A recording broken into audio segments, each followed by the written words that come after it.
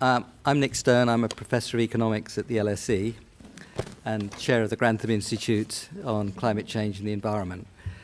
We're extremely fortunate today to have Cass Sunstein with us. Well, you obviously know we're fortunate because you've turned out in such numbers. And Cass Sunstein's had a remarkable career. He's a very distinguished lawyer, distinguished professor in the Chicago Law School, university professor in the Harvard Law School. He was a leading figure in the White House in the Office of Information and Regulatory Affairs.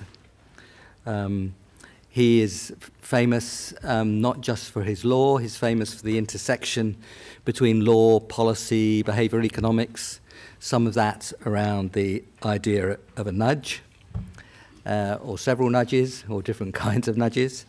And for us here in the UK, and it was particularly sweet for me in many ways, is that we elected him, during the time I was president of the British Academy, we elected Cass as a fellow of the British Academy, through election rules which I had nothing to do with, I should say. I could go on about all the remarkable things that Cass has done, but I was really struck by one, and that he is, amongst the professional squash players in the world, ranked 418. Is there anybody here who is ranked higher than... Well, there you are. You should be impressed. Notwithstanding how young he is and all his best squash playing is yet to come. Lastly, let me just check on one thing. How many people from the United States in the audience? Well, that's not too bad. There could be more of you. You're really welcome. But for you, I think you'll really want to buy his latest book, which is Impeachment: A Citizen's Guide.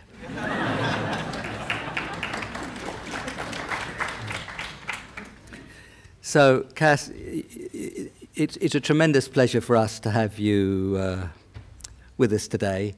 We look forward very much to listening to you, and we hope, perhaps for half an hour or so at the end. We do have, as always, to finish at 8 o'clock, but at the end to have chance for some interchange. So, Cass, you're very welcome. Thank you.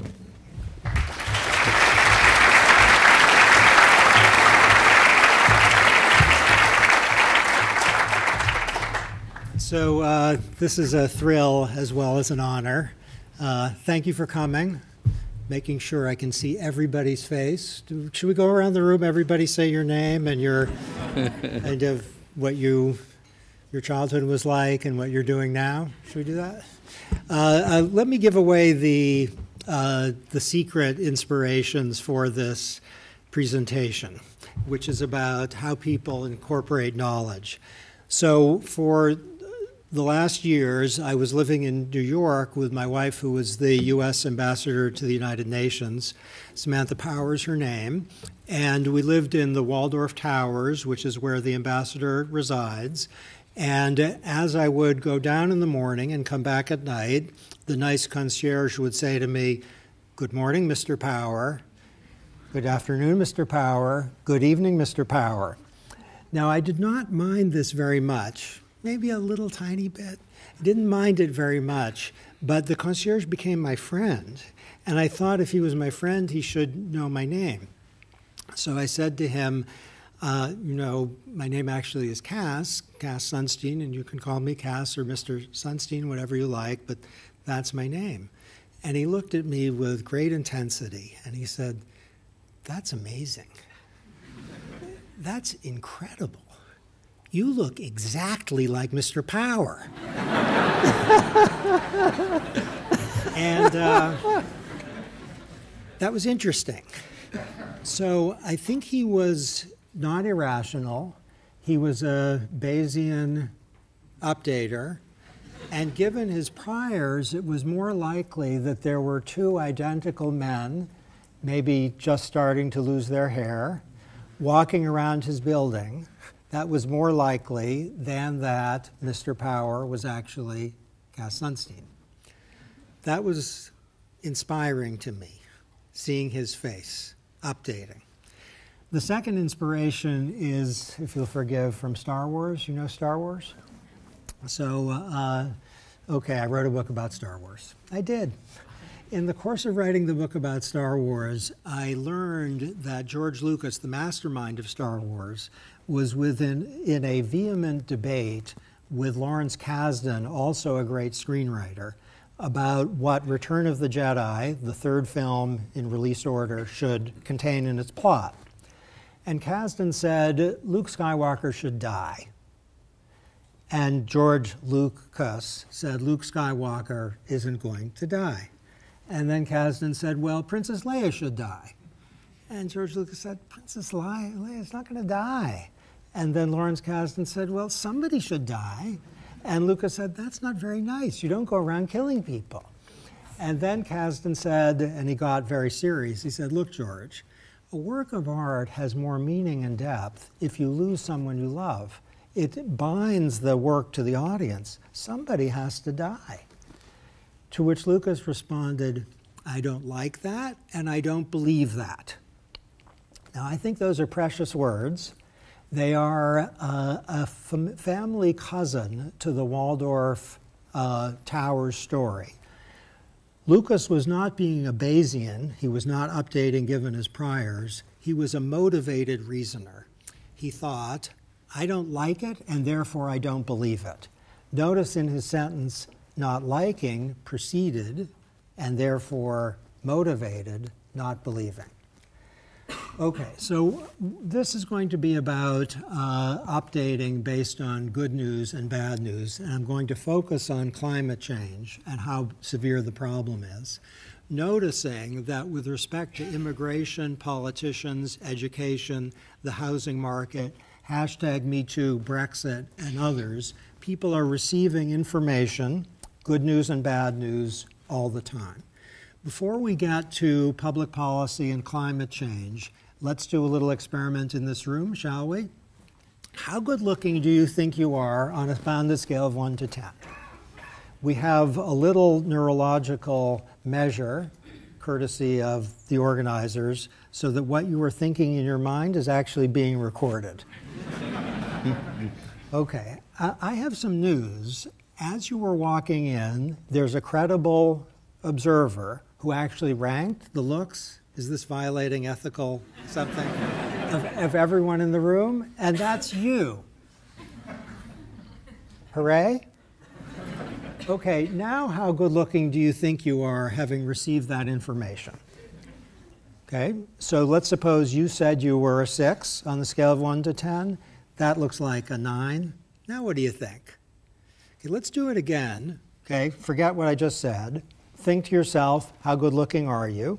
I actually have some news. There's a credible observer who ranked you. That's you. I'm so sorry. Now, how good looking do you think you are having received that information?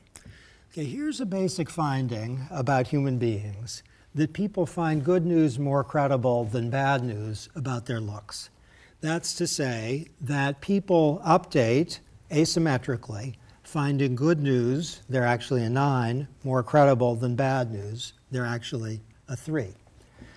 The good news, bad news effect was first established in 2011, which found that with respect to intelligence and looks, people were asymmetrical updaters, that they were more likely to alter their views on the basis of happy news than sad news. And note that this is not confirmation bias, because people who don't think they're that good looking are still more moved by good news than by bad news. It's not confirmation bias. Okay, what's been found, and this is all background, is that the good news, bad news effect, and Tali Sharot, my co-author who's at LSE, is responsible for most of the work. With respect to the likelihood that you're going to die before 80, the likelihood that you're going to get trapped in an elevator, the likelihood that you're going to get obesity or diabetes, the likelihood that you'll be vandalized, people find good news more credible than bad news. And notice, if you would, at the outset, it's not clear whether this is a Waldorf Towers story of Bayesian updating or whether it's a Star Wars story of motivated reasoning.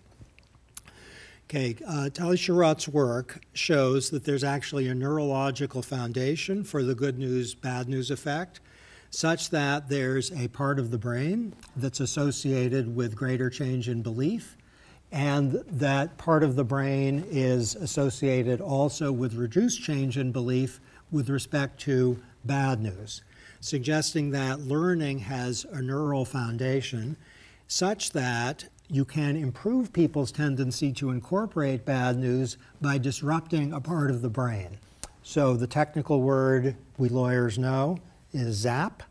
If you zap a certain part of the brain, you will reduce people's reluctance to update on the basis of bad news. Okay, what we're speaking here now in the context of looks is more aptly described as desirability bias than confirmation bias. That is, it looks like probably the emotional valence of the information is relevant to how credible people find it. Okay, there is work involving the likelihood that voters thought in 2016 Trump or Clinton would be elected, which nicely separates confirmation bias and desirability bias.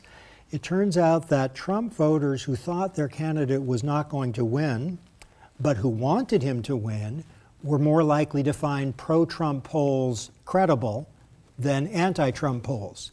And Clinton voters showed exactly the same pattern. What determined their receptivity to information was not whether it fit with their priors, but whether it fit with what they wanted. Okay. I confess, seeing this work on asymmetrical updating, I found and continue to find electrifying. And what I'm going to describe to you right now is the current results of research that Professor Sharot and I have been involved in the political domain with particular emphasis on climate change.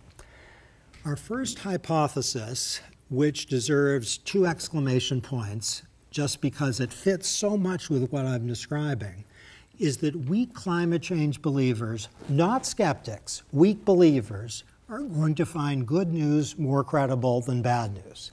Meaning, if you think it's going to get warmer, but it's not going to be so horrible, news suggesting it's really not going to be horrible will be more persuasive than information suggesting we're going to burn up. And the reason that deserves a couple of exclamation points is that it would suggest an account of what we're observing in many nations, including Europe and my country, in a way that maps perfectly onto the good news, bad news effect for mouse in the house, how good looking are you, how smart are you. It's just a translation to the political domain of that asymmetry.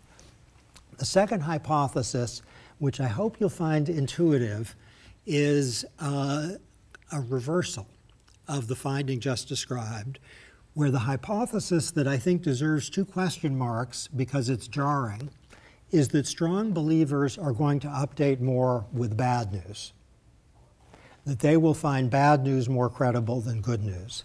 Now notice if both hypotheses are right, we will see with respect to climate change in an information-rich environment, intense polarization as disparate groups find different information credible and thus shoot in different directions. Okay, here's the initial experiment. We took 302 people living in the United States, and we first tried to develop an index of the intensity of their belief in climate change by asking, do they think the Paris Agreement's a good idea? Do they think man-made climate change is occurring? And are you an environmentalist?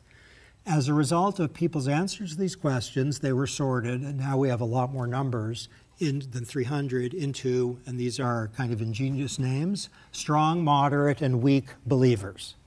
Those are our 3 terciles. And then we asked them, providing an anchor, many scientists think will go up to, let's say, somewhere north of 2 degrees centigrade, and then asked people what they think. And the numbers to translate into Fahrenheit is a mental operation. Don't worry about that too much. Just notice, if you would, that the weak believers think it's going to get warmer, somewhere over 1 degree Celsius. They do believe in climate change, the bottom tercile, but they're less worried than the top tercile, who think it's going to be in excess of 2, maybe around 3.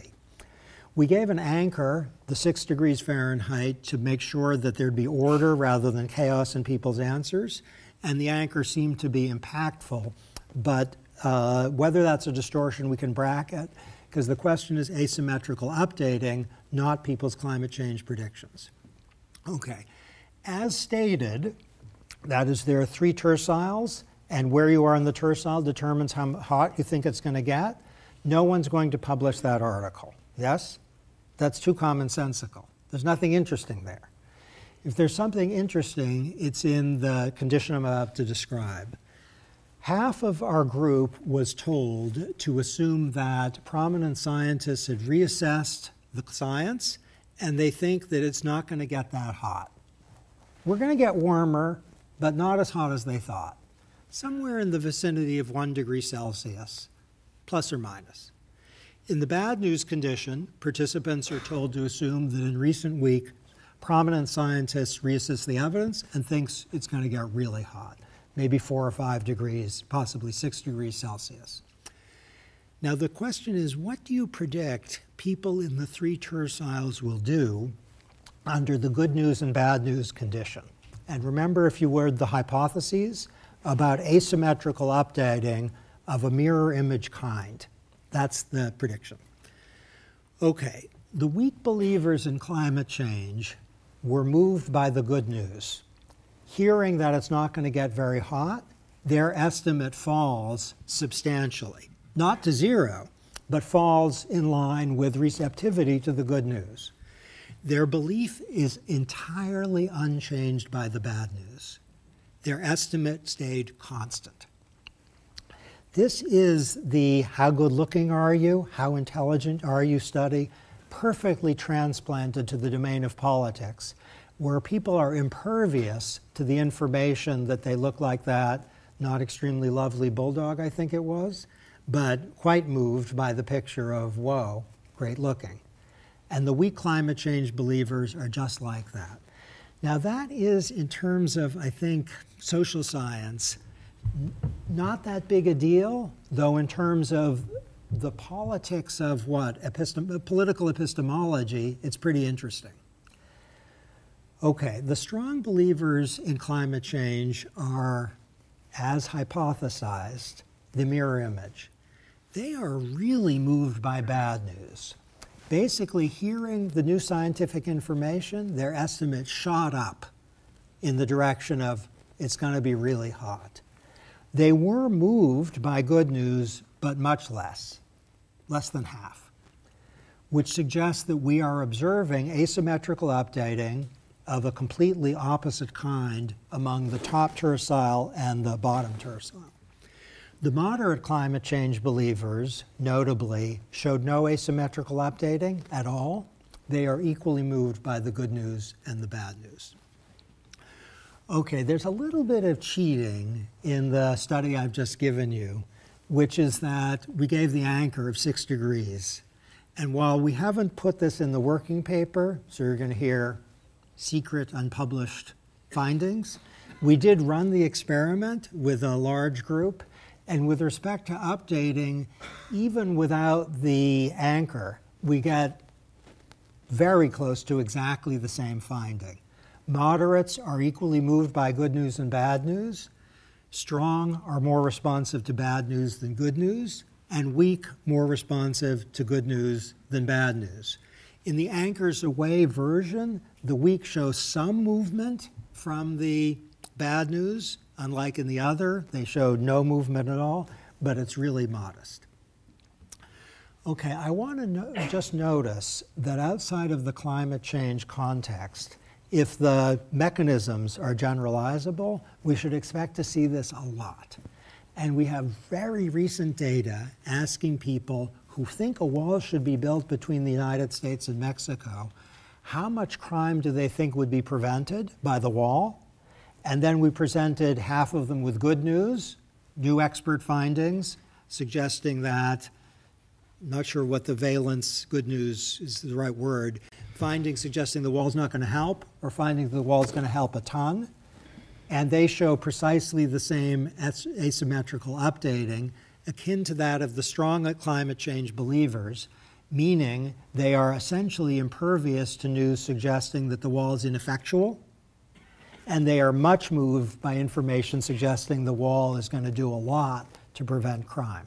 So are you with me on the basic finding? It is a generalization of good news, bad news effects with respect to people's judgments about personal stuff, vulnerability to crime, vulnerability to disease, and their own capacities and looks. It maps on beautifully to political judgments with respect to climate change. In the case of low believers, in the case of high believers, it's a little more complicated. Okay, let's take the Star Wars account first as the explanation for what's being observed.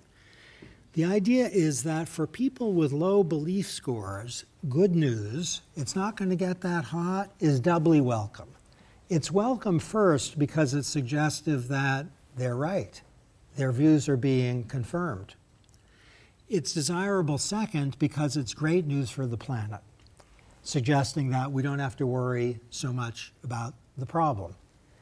Bad news, by contrast, induces sadness or despair, and is also disconfirming, leading to no effect on belief updating. So this account suggests that for the low climate change believers, they are like George Lucas. I don't like that, and I don't believe that. Okay? That's the mechanism. For high climate change scores, this tale, I think, is more intriguing. Here's a pejorative way to say it, and I confess that I'm going against interest here because I am a high climate change believer. I'm in the top tercile. For them, the kind of aggressive way to put it, they would rather believe that the planet is going to burn up than that they are fundamentally wrong. The motivated reasoning account is that good news causes dissonance. It suggests that they've been fundamentally wrong to be alarmed about the climate change problem.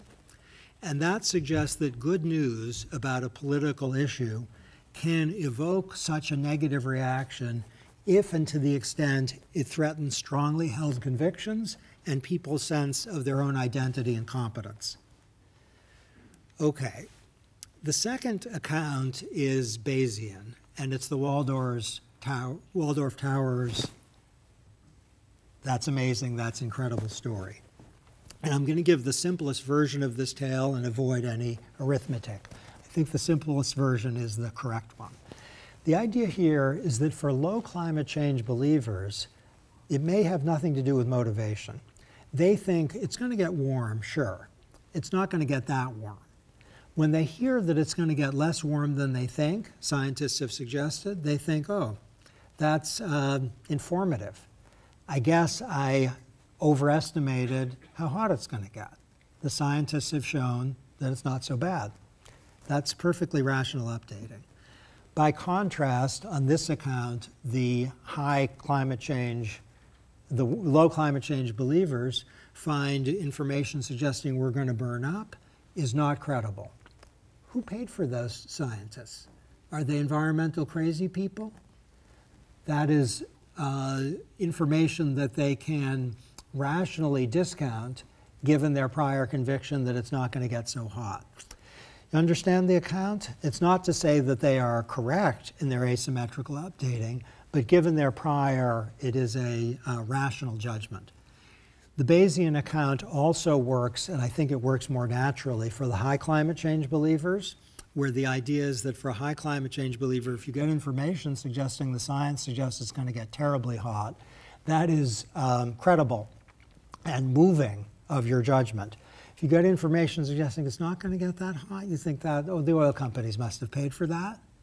And that need not be motivated. That might be rational updating given your priors.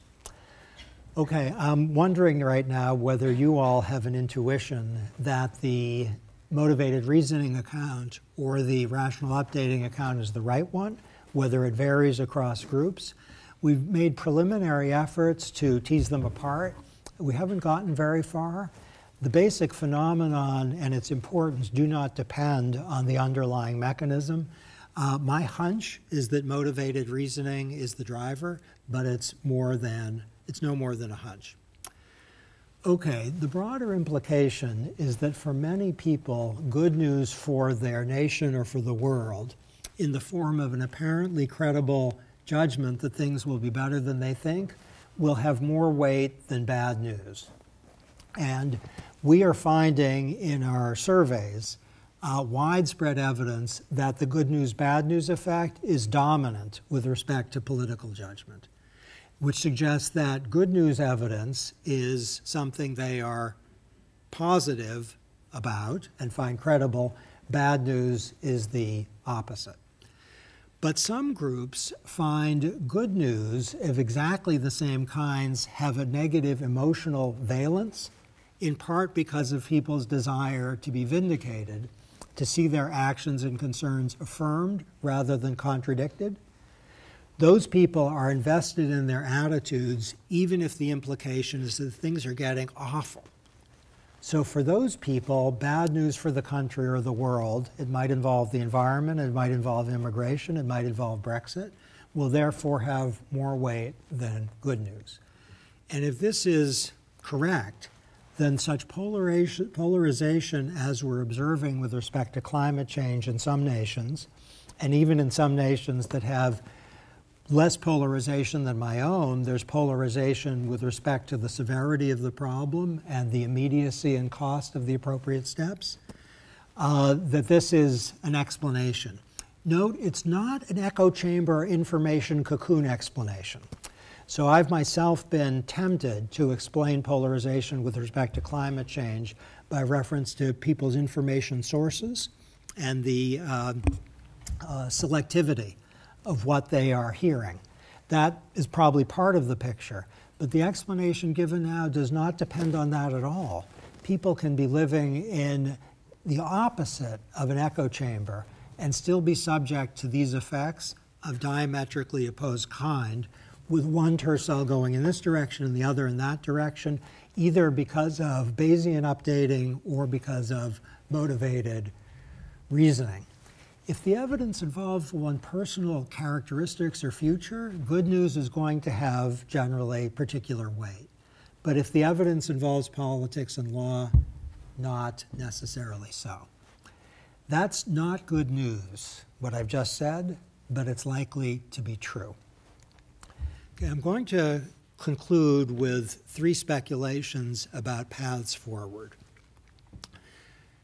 The best barely cited paper in behavioral science that I know, it's fairly recent, not so recent that it shouldn't be cited more than it is, has a very simple thesis, where the thesis is that people's conception of the solution to a problem will often determine their judgment about whether the problem exists and about its magnitude. So if you ask people blind whether they think climate change is a problem or anything under the sun is a problem, they will make a rapid judgment about what the implication is of a yes answer in terms of policy. And if the policy answer is one they despise, then it will shift their judgment about whether there's a problem in the first instance.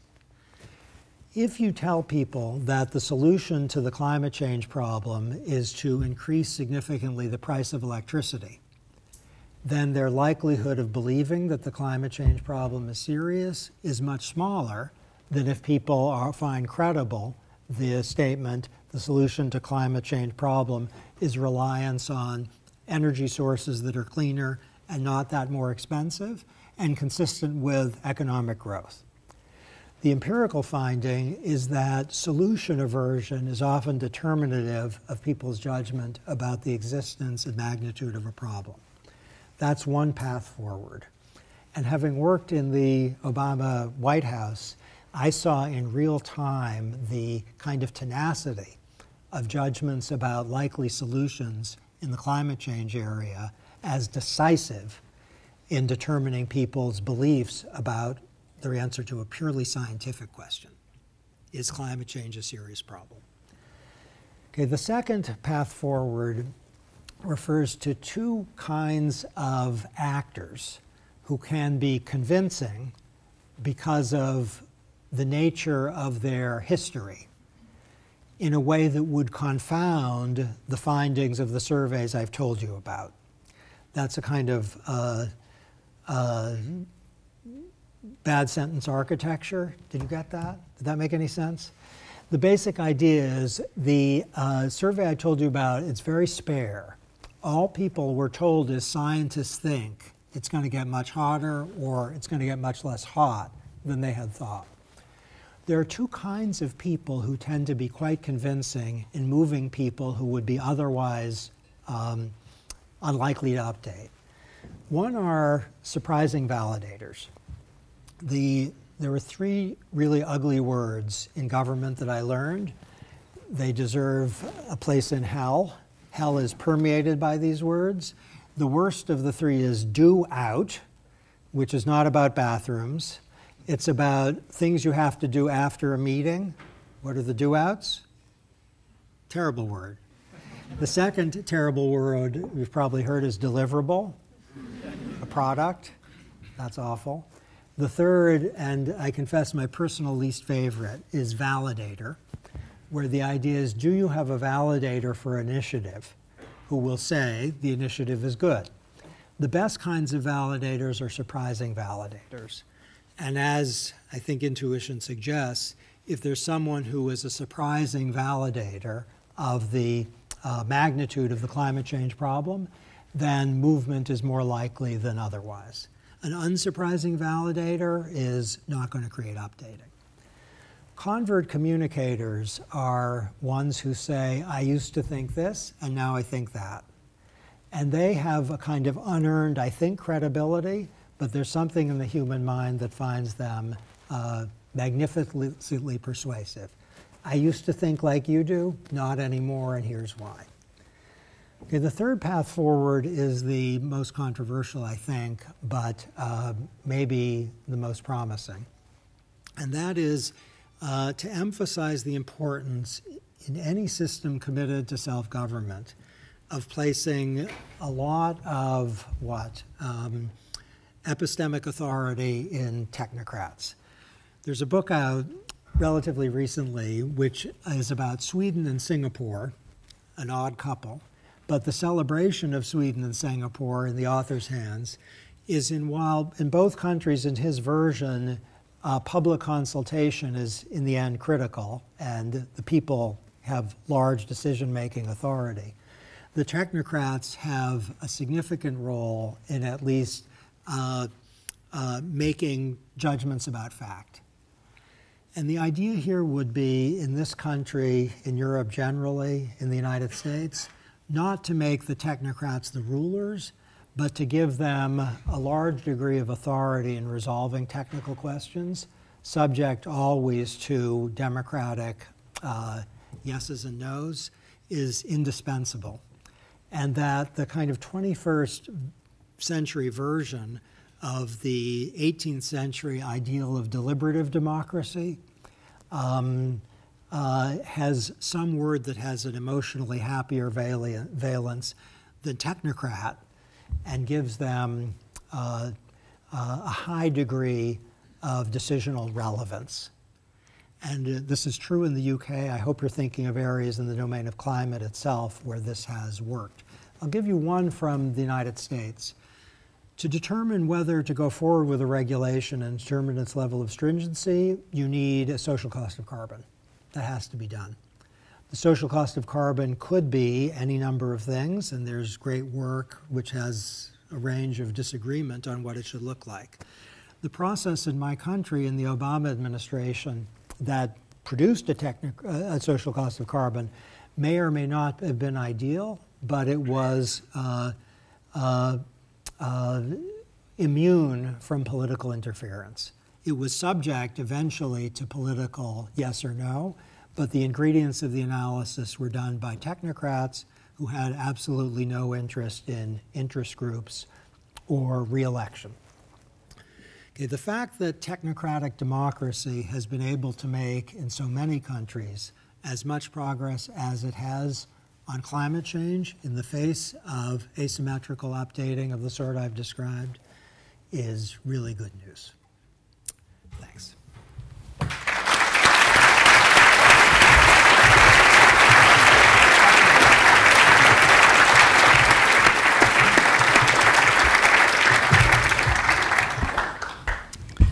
Thank you so much, Cass. That was absolutely fascinating, and it's hard stuff for academics to think about, because you're tempted to start thinking about constructing what you say around the qualities and reactions of the people who might be listening, and that might be a dangerous road. But let me stay out of it for a bit. There must be lots of questions. Remember the LSE tradition of looking for gender balance in questions. There are lots of other LSE traditions I won't go into, but the gentleman right at the back at the top. We're going to take three at a time, and then, Cass, if you could respond. Yes, on the climate change questions, Could you say who you are and where, I'm a student or whatever? Peter Sosby, based in CPNSS and the Grantham Research Institute. On the climate change questions, you described the different groups and their responses. Did you do any, Rami, did you do any tests to see what if they differed in their ability on reasoning, other reasoning questions and so on? Fine. I say we'll take three at a time. Are there more? Is that lady just at the front upstairs? Hi, there's a mic. Thank you. Hi, I'm LSE alumni and I work for Kingston Smith. My question is if, politics are not the solution, which I'm not saying it is, but if we don't get people in general and a majority of people to go for climate change and believe in sustainability, how can we motivate people to actually change their behaviors without imposing some form of more authoritarian government? Very large question. I'm sorry. It's okay. It's one from downstairs. This gentleman right at the front.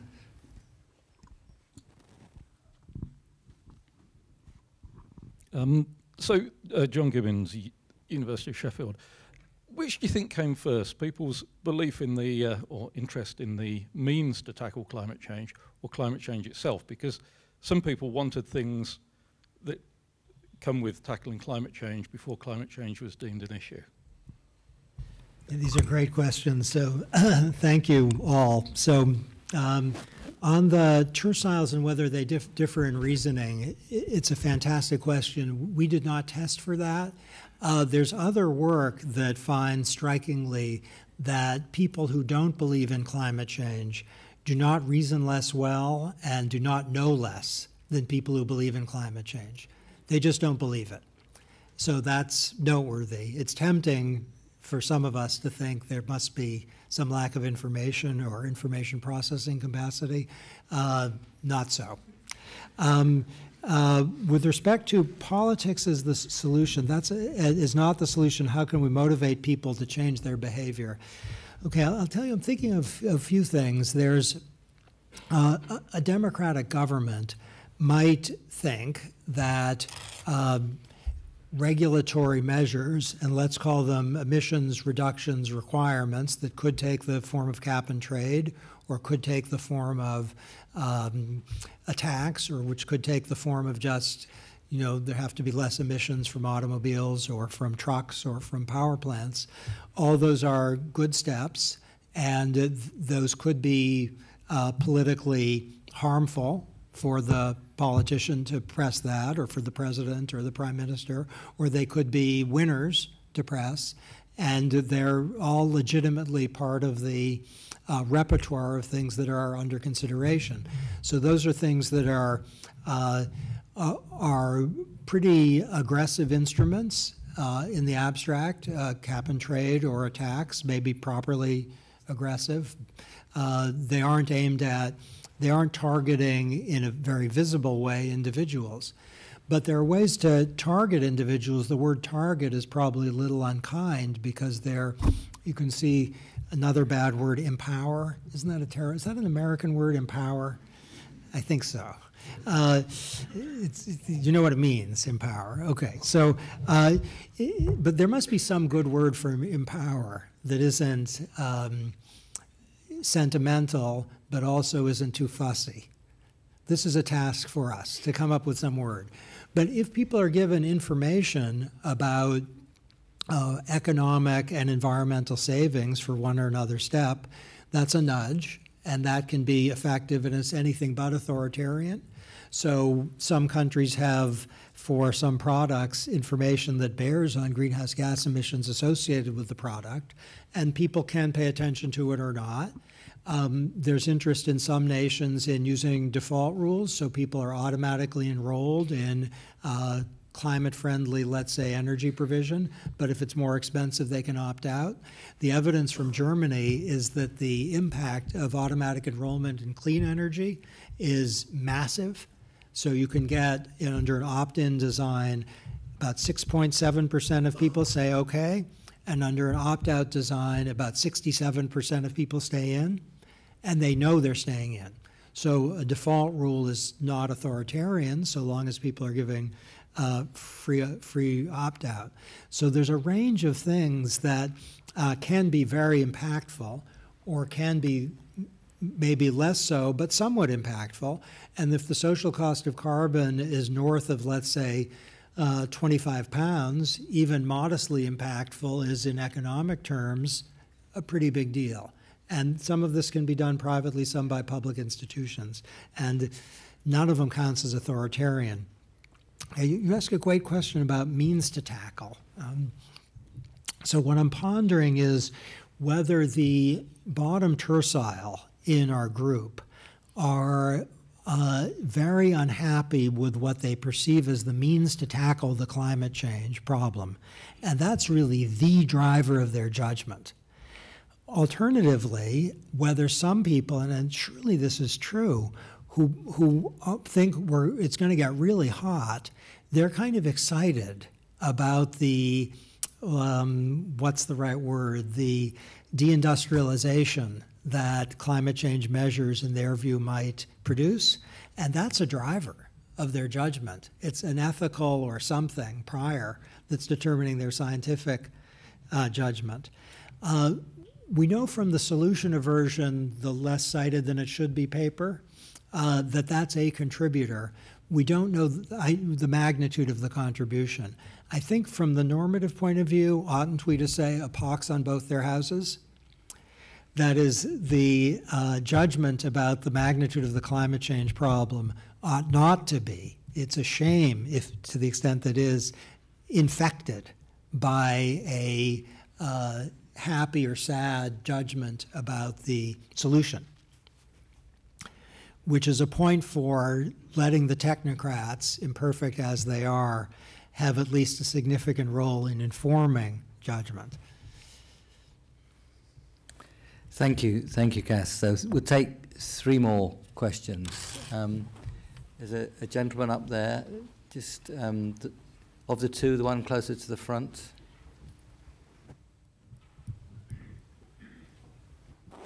Thank you. I'm Chris de Meyer. I'm a neuroscientist at King's College London. The results you present are very interesting, but they are already sort of preempted by lots of cognitive dissonance experiments from the 1960s and the motivated reasoning experiments. I don't like that, and I don't believe that. Excellent answer. So, of course, you've done this in this different context, which confirms that the climate change context applies to those types of experiments that were done in the 60s and the 80s on dissonance and motivated reasoning.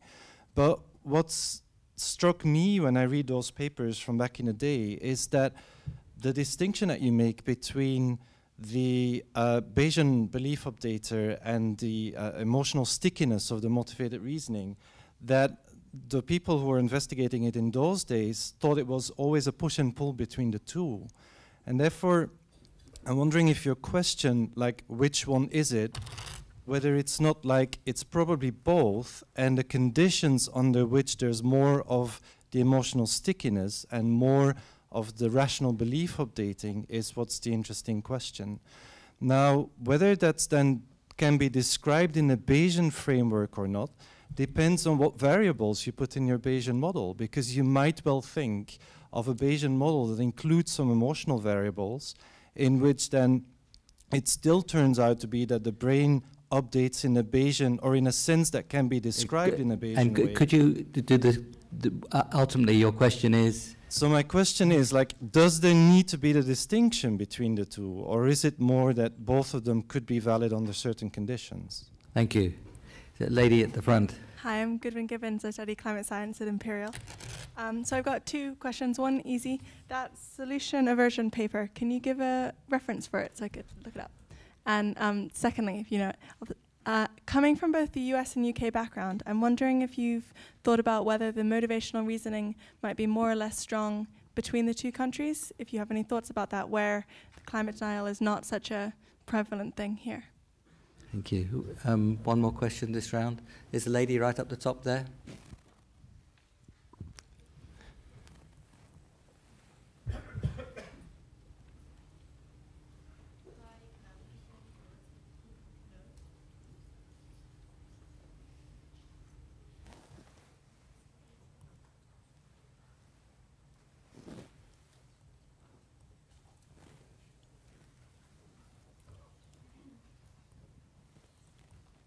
Hi, I'm studying at King's College London. I was just kind of looking at, like, thinking about your kind of bad news, good news thing, and the more kind of bigger picture of that, and whether you think, because we kind of thinking about that, what are the implications of that in polarization, and if you think that is going to kind of increase more polarization, and maybe how the media might play into that, because obviously media tends to want to interest a reader, and whether that maybe would be kind of fed through there, and maybe if you have an idea about how you could combat that, I don't know. Thank you. Cass. Okay, so on the cognitive dissonance literature, Leon Festinger is one of my heroes, and I think the most evocative work that Festinger did actually is When Prophecy Fails, which is basically a narrative of dissonance reductions by religious believers in a kind of cult, and the prophecy didn't come true, and then what do they do in their own heads to suggest they were actually right?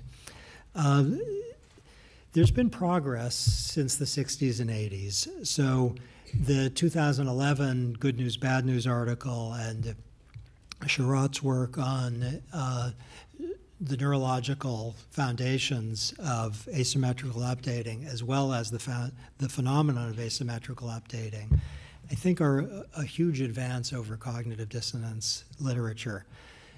It gives you a sense of the mechanism both in the head and in ordinary political and individual life by which people become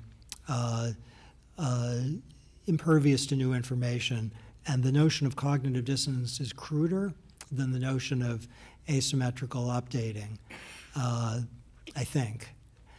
So I give credit to LSE's own Sherratt for improving there. On the idea that it's both Bayesian and motivated reasoning, the simplest view is that it's an empirical question, which is the driver, and this is knowable. We're trying to find out. You can try to capture people's moods as they're answering the questions and see if there's something happening in terms of their sadness or happiness that would tell you something. There might be something about using brain imaging to see if something's happening in the mind that involves emotional sectors that would tell you something about that. It's possible, so I agree with this, that you could have both, but I don't think it's helpful, and I don't think you were saying this, to say that the motivated reasoning account or desirability bias is Bayesian, because that would collapse rational updating with what is it, kind of second-order rationality where you're monitoring your own happiness and adjusting your debates, your views accordingly, where you're thinking, I don't want to believe that, I don't want to be sad, therefore I'm not going to update. And that wouldn't be standard Bayesian, though it might be a second-order, if you're with me, it'd be second-order Bayesian of a kind of obsessive kind, where you're self-monitoring your affective state all the time and changing your beliefs accordingly. So I think it's extremely helpful and kind of necessary to separate the two, noticing that for some people both might be at work. Surely, okay, here's another, maybe it'll be a little more specific. Surely there are some high climate change believers who treated in our experiment the good news as uninformative, are like people who believe that dropped objects fall, who aren't going to stop believing that if I tell you, you know what, I dropped my pen the other day and it didn't fall. They think, and they're not like George Lucas. Their prior is suggesting that that's not good information. And that is certainly a partial explanation. But is that dominating our data? Are the strong climate change believers more Bayesian and the weak believers motivated reasoning? I think you'd have to be a motivated, strong climate change believer to think that. Yes? Though it might turn out to be true. So we just don't know which is the driver, and they are separable explanations. Solution aversion. I'm blocking on the citation. One of the co-authors is from Notre Dame. If you put solution aversion, Google, climate change in, I like to believe that it's going to come up. Remind me what you said of motivated reasoning? Is there going to be an impact of the study basically between the US and UK? Oh, fantastic. Okay, I'm working on generalizing this, and it would be extremely interesting to know. Notice that while the United States is famous for having a number of climate change deniers, our third tercile isn't climate change deniers. They believe it's going to get hotter, significantly hotter. So that's suggestive that the result will generalize, but we don't know. I'm trying to find out. I hope to have results within the next 3 or 4 months. On the media, that's a terrific question. So the kind of crude answer is that a media that is just randomly providing people with information as it comes across the transom is going to be providing good news and bad news about climate or an assortment of environmental problems. And you're going to see asymmetrical updating of very different kinds, which is going to breed polarization, regardless of whether the media is interested in interesting readers. The profit or eyeball motive is irrelevant, even if they just say, we're going to provide the information we see. If they're interested in interesting readers, then they're going to provide the most dramatic stuff, that is going to, and that should heighten the effect. In terms of what to do in democratic polities, I guess there are 2 ways to go. One is to find ways to increase the deliberative quality of media information provision, and a lot of people are working on that. And the other is to have a kind of structure of government such that it isn't daily susceptible to swings that reflect asymmetrical updating. So does the UK have a social cost of carbon? No, it doesn't have, not in the sense that, Mike Greenstone and his $35 a ton. It has a floor on the carbon tax, but that's not an interpretation of the social cost of carbon. Okay, so in principle, the tax should be equivalent to the social cost of carbon. And in principle, every regulatory decision should be informed by the social cost of carbon. Yes? There may be something wrong in what I just said, but it's not self-evident. So for a nation not to have a social cost of carbon, that's not something to be excited about. There should be one. it should not be determined by, polling people who are busy what they think the number is. It should be a highly technical process, which is also subject to public scrutiny. It might be that, and there would be, under happy assumptions, there would be good wisdom of crowd reasons to suggest if technocrats can't agree to have some kind of average of people who kind of know what they're doing. And that could generate a social cost of carbon. Once you have a social cost of carbon that is the foundation for at least some assortment of choices, this stuff is just background noise. So in the country I know best, we have fuel economy standards and energy efficiency standards and an assortment of other regulatory requirements whose existence and stringency is a product of a social cost of carbon between $30 and $40 rather than $0 and $5 or $100 and $200. That's just the generator. And that engine is not affected in the least by asymmetrical updating. It might be affected by new information that suggests that the number is too low or too high. Could I just intervene gently on the social cost of carbon? First, I don't think it's only technocratic, because it does depend on intertemporal values. The second is that if you ask the question, what should a carbon tax look like? In one version, and it wouldn't be one that I would radically campaign against for too long, but it would be a kind of calculation of the marginal social damage, bringing your best guesses at what might happen and your intertemporal values together. Or, and I think this is what I would prefer, it would be asking the question, given that we've set a target, a long-term target, for very good reason, based on the long-term destruction that something much over 2 degrees would bring. We've answered the question, look, this is a really terrible place to go, do you want to go there? And we've said absolutely not, with some knowledge of what the consequences of that answer is in terms of policies and so on. Then one version of the policy variable for the price of carbon is the price or sets of prices that would get you along the path to the long-term solution.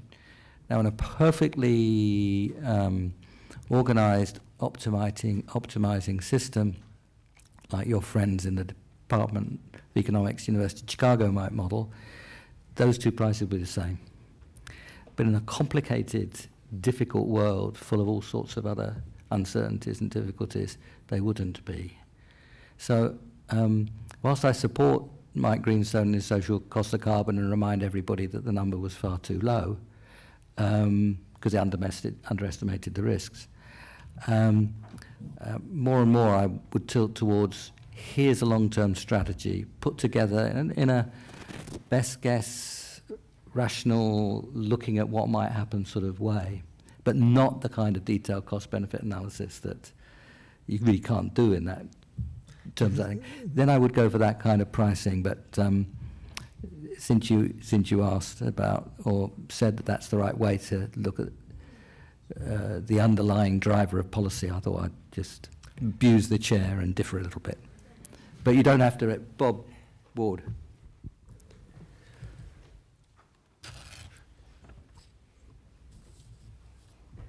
Hi, Bob Ward from the Grantham Research Institute. So I was thinking about your lower tertile. Is it possible that what's driving their motivation is not about the size of the problem, but the manageability of the problem? And that there are two ways of dealing with the manageability. One is to assume that the problem's much smaller and therefore manageable, or one is to understand that the options for managing it are available. In which case, the solution for them is not necessarily to downplay the size of the problem, but to emphasize that things can be done about it. That seems to me to be I'm hoping that might be the answer, because the downplaying the problem doesn't seem very attractive. But if the way forward with that group is to emphasize that the problem is manageable in some way, that's a good way of moving them towards action. Yeah, two more questions. Is right up there on that side, please? Yes, that's you. Yeah.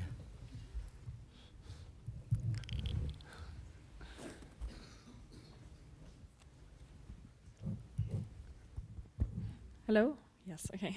Hi, my name is Sophie. I'm studying environmental policy and regulation here at LSE. I had a question about the nudging strategies you were talking about. And I'm just wondering if you think that nudging strategies are the best way to achieve a more meaningful change in environmental behavior.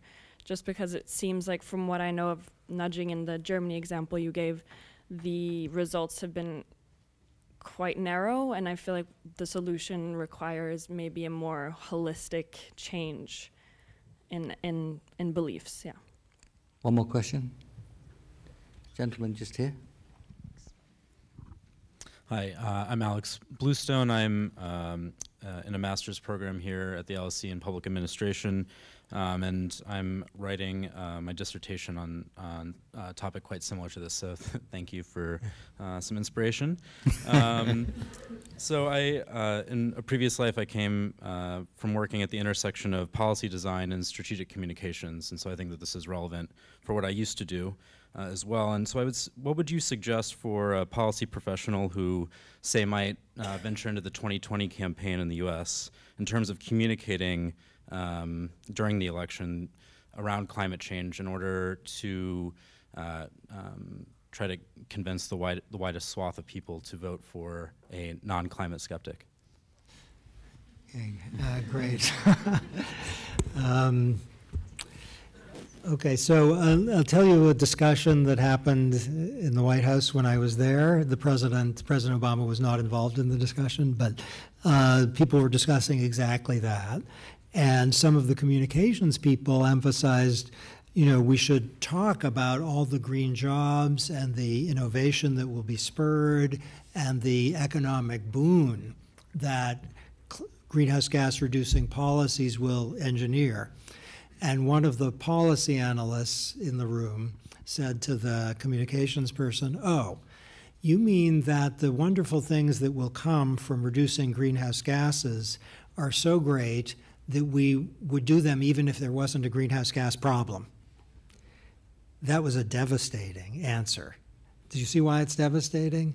Because it suggested the communication strategy that emphasized the wonderful things, it's basically a lie or incomplete, and probably not a great idea for a candidate, or can I say this? Probably a good idea for a candidate or a public official not to lie or mislead. It's probably good.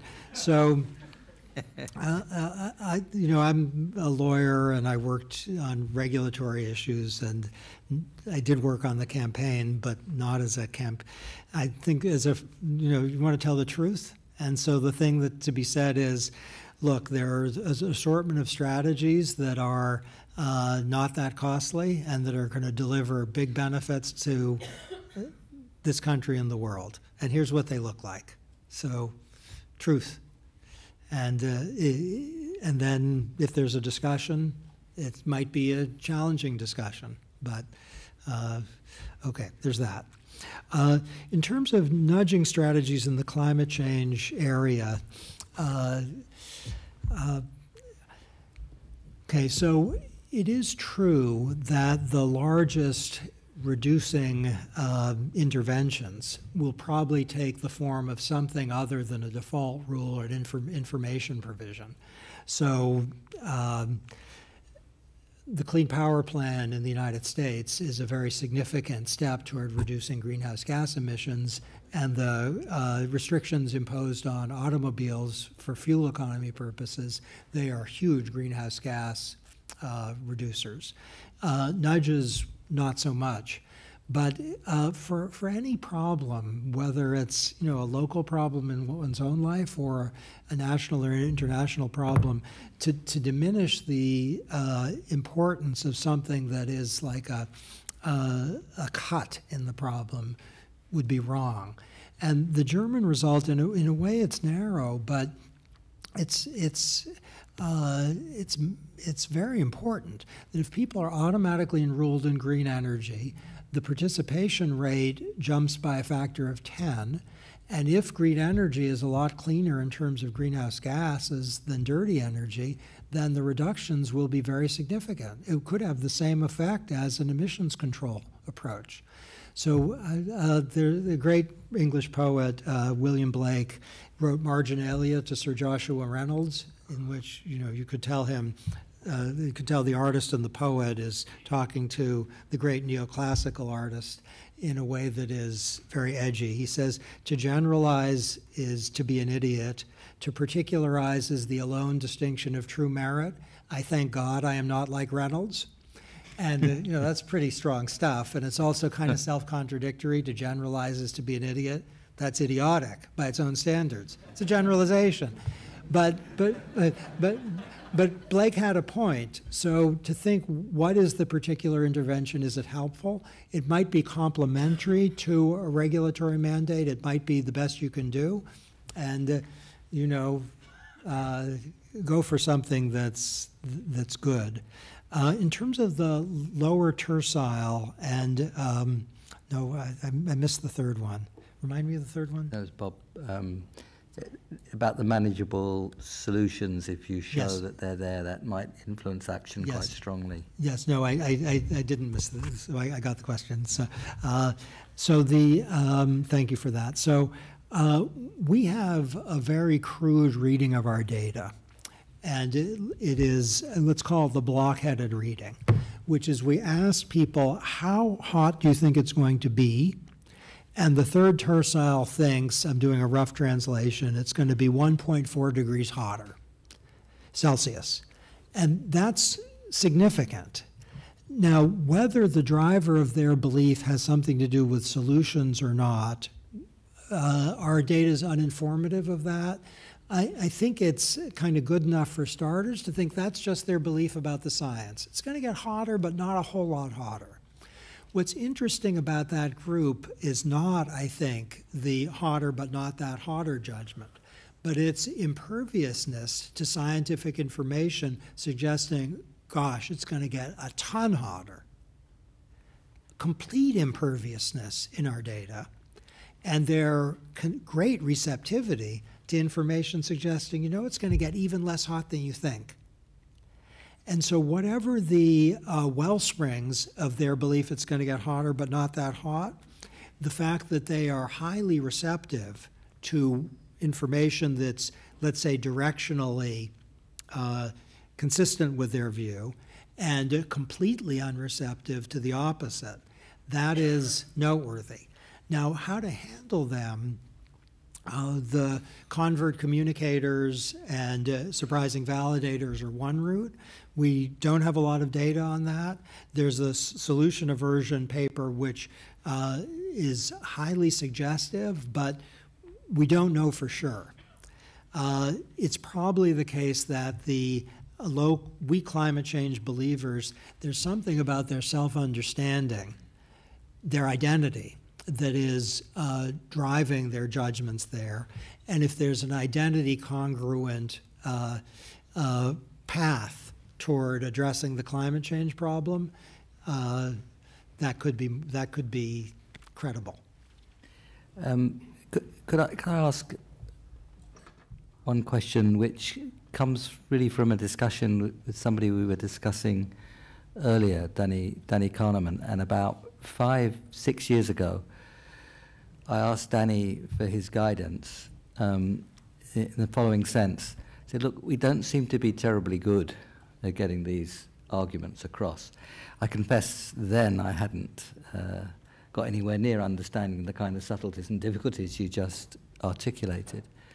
But Danny went straight to the messenger, and in your presentation, of I don't like it, I don't believe it, you did give examples of people who questioned the source of the evidence that it was corrupt in some way. And you also suggested that someone who'd changed their mind was more convincing. I find that a little bit difficult to be sure about, and there are other examples, but Danny went straight into whether the person offering the argument is trusted. And he said religious leaders are particularly trusted. And he said go out and get the evangelical right and the Pope. And lo and behold, the Pope came along, wonderful man that he is. Not sure about the evangelical right yet. But the point was, jokes aside, that he went straight for the trusted messenger. And if you look at the UK, I don't know if you've come across David Attenborough, who is enormously trusted. Now, one of the reasons, because he looks like a trustworthy bloke, but that doesn't totally beg the question, but it does a little bit. And I think it's fair to say that if you look at the way that Attenborough has gradually over time come out more and more strongly on this issue, he looks like somebody who's seeing the evidence build. He's not a flipper, if you like, who suddenly says, once I said this and now I saw that. And that a flipper looks unreliable, that something came along and I changed my mind, and you worry about the nature of the reasoning. So I was wondering whether there is a difference in communicator between those you trust on other dimensions, like the Pope, and then when he speaks on this one, you carry over some of that trust, and this notion of people who gradually weigh and build, and whether they're not more convincing than those who just flip. Okay, good. So the trusted messenger idea is undoubtedly correct, but it is a little like saying opium makes people sleep because of its dormitive properties. So we need to disaggregate the ingredients of trust. So the convert communicator work suggests if you want to convince young people, let's suppose, not to use illegal drugs, if someone who looks like me says don't do that, that's unlikely to be extremely effective. But if there's someone a few years older who said, look, I was where you were and I took the wrong path and I lived through hell, don't do what I did. That's the nature of a convert communicator, and that type tends to be highly credible. A surprising validator the Pope is not a surprising validator. So this is a different source of trustworthiness. So a convert communicator is trustworthy for a particular reason. They have a commonality with people that they can invoke to switch. They're not flippers. It's just they've learned something. Mm-hmm. A surprising validator would be someone from, let's say, a large automobile company who says, we're going to go electric, and the cars are going to be better, and they're going to be safer, and they're not going to emit as many greenhouse gases, and this is in consumers' interest as well as everybody else's. That is not only solution relevant, it has credibility because you wouldn't expect that. And so that's why a surprising validator can be trustworthy. Now, you're suggesting there can be someone who's trusted for some reason other than that they just seem, what's the right word, an honest broker or something? Mm. And that is true. The risk for the honest broker, as for the convert communicator, is they see their trustworthiness as they push the unwelcome idea. So the trust is, as Paul Slovak, the great psychologist of trust, shows, is it's hard to get and it's easy to lose. Mm. And so, but you're right to say there's a category of people who are neither convert communicators nor surprising validators who just know them as honest brokers. Thank you. We'll do one more round of 3. We want to go on for a very long time, and I'm suppressing all sorts of questions I'd love to ask, but that's a measure of how much you've stimulated. There's a lady here. I have this vague memory that 8 o'clock deadline isn't real. No, we have to get out of the room. But we've got 10 minutes left. There are 2 ladies here, just one there. And then that gentleman over there. That'll be it, I think. Hello, my name is Veerle Hevert, and I'm a member at the law department here at the LSE. And I have one question and one very quick comment. The question is, I was wondering whether in running this experiment, whether you took into account processing time and whether you experimented with different processing time, because, well, with me it often is the case that initially you reject what you don't like, but when you get a bit more time to think about it, etc., and in sort of the privacy of your own thought processes, you might actually come to a different conclusion. So I was wondering whether that was calculated in the testing that was done. So that's the question. And the comment is just, well, congratulations on your squash prowess. Lady right behind you. Hi, my name is Shilpada Matthews, Cambridge alumni, and I currently work with Deloitte in consulting. So a lot of the views we currently have about climate change are quite hypothetical, but for some parts of the world, the effects of climate change have started to become very real.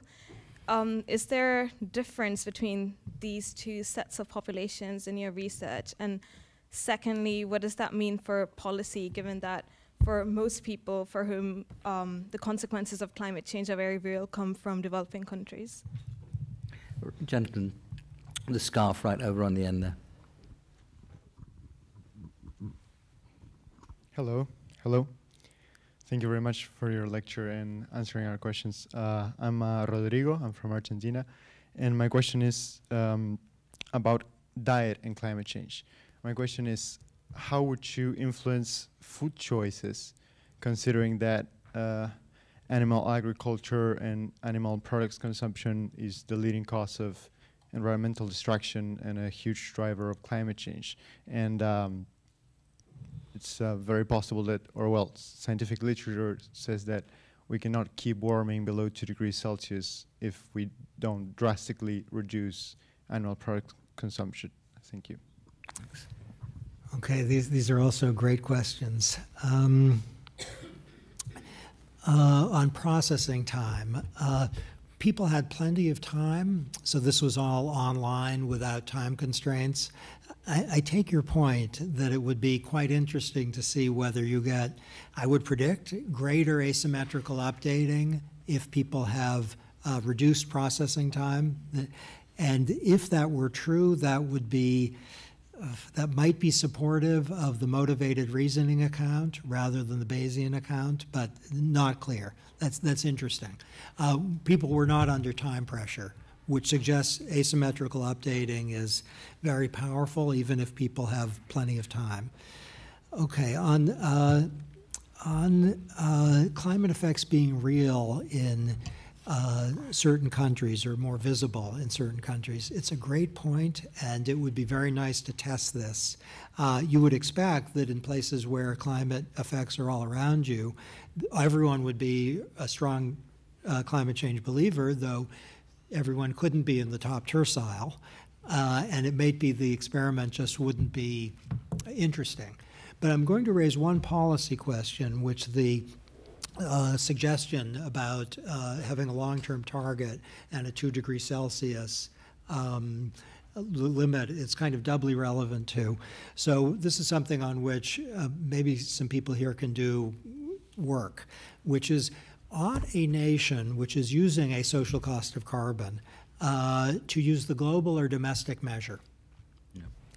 The United States chose to use the global measure, which is why it was until Trump in the vicinity of 40. Under President Trump, it's proposed in the vicinity of 2 to 3 or 4, and that's not only because of a higher discount rate, but it's driven mostly by the domestic measure. Now, to figure out whether to use the global or domestic issue measure that's a very worthwhile project, and I think harder than it seems. On one view, using the global measure is ethically required on kind of utilitarian grounds. But it's not clear that any nation should be a global utilitarian with respect to domestic policy. And if it shouldn't be, then what makes this special? That's a fair question.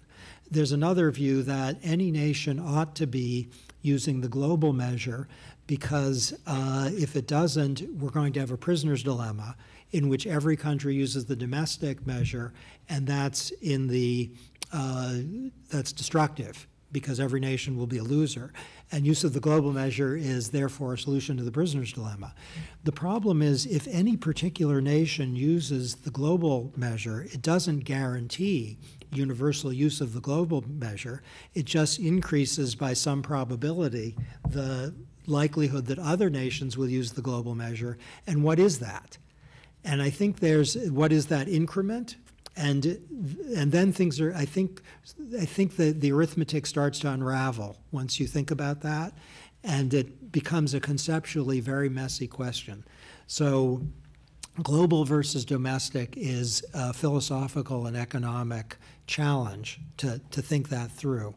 The 2-degree question is a little like the suggestion that we should kind of back out the carbon tax from our global goal. And I worry about both of those, and I'll tell you why. This will be familiar to the gentleman on my left, and who would have a superb answer, and probably familiar to many of you. But I'll put out the concern, which is a 2-degree Celsius ceiling. Where does that come from exactly? Or whatever end you've projected, where does that come from? And I think, as the statement suggested, it will come out ideally from some assessment of costs and benefits. That's what it has to come from. And is that a stab in the dark? Hope not. If it's not a stab in the dark, it's going to be exactly the same as the marginal cost of a ton of carbon emissions, as stated.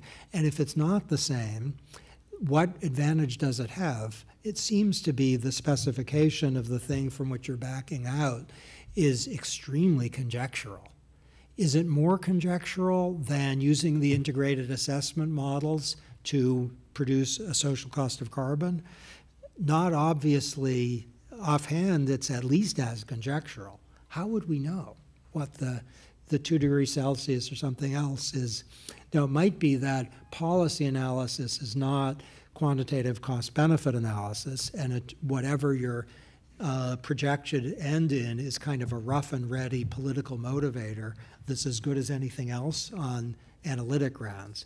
But there's reason, I think, to be concerned about anything like 2 degrees Celsius is what is generating that number. Okay. On diet, I would defer to those who have expertise.